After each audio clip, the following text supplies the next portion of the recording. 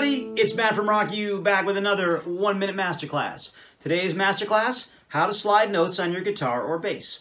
Now, sliding is a lot like hammer-ons and pull-offs, which we talked about last week, in that it's something that's easy to do, but you can add a lot of interest and musicality to your solos and riffs. Think of all these things as seasonings and spices you have in the kitchen. You put them in the sauce tastes better.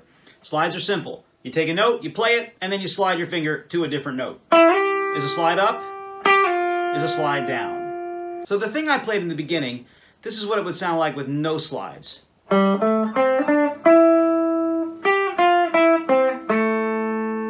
With slides, a